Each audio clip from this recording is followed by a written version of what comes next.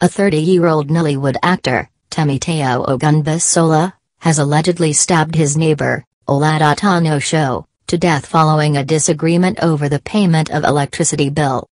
The incident happened on Sunday at number 4 Sebil Kazeem Street in the Ikotun area of Lagos State.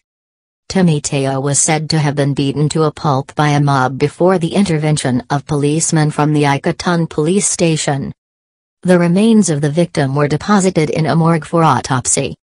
The trouble started when a resident of the house, one Banjo, demanded the payment of the electricity bill from the other occupants. However, Temitayo was alleged to have refused to pay his share of the bill, which led to an argument between him and Banjo. The suspect was said to have in a fit of anger taken a dagger with which he threatened to stab Banjo.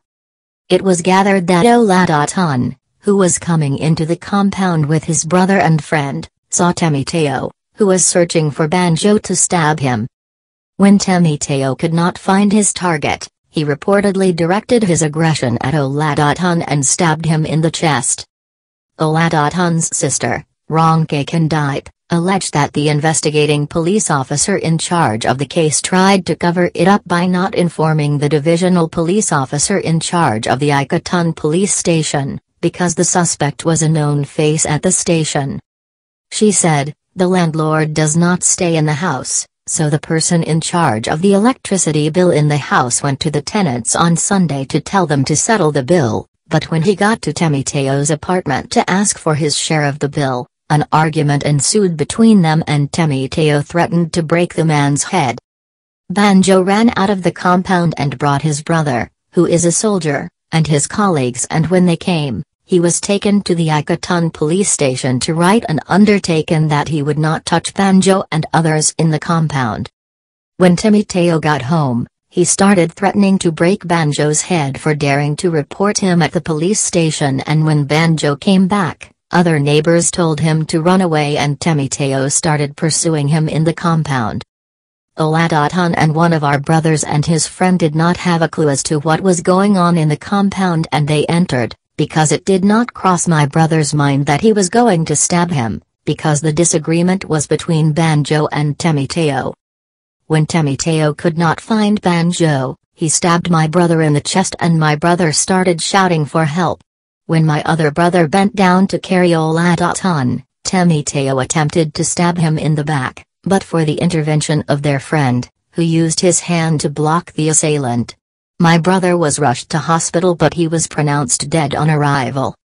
After the incident, people went after Temitayo and almost beat him to a pulp, but the police came to rescue him and took him away to the station. The IPO in charge of the case tried to change the narrative at the station by asking my dad if my brother had an underlying disease for him to have died from stabbing. We later learned that the IPO did not inform the DPO about the matter until we saw the DPO and explained everything to him, and when he called the IPO, he started giving excuses on why he did not report the matter.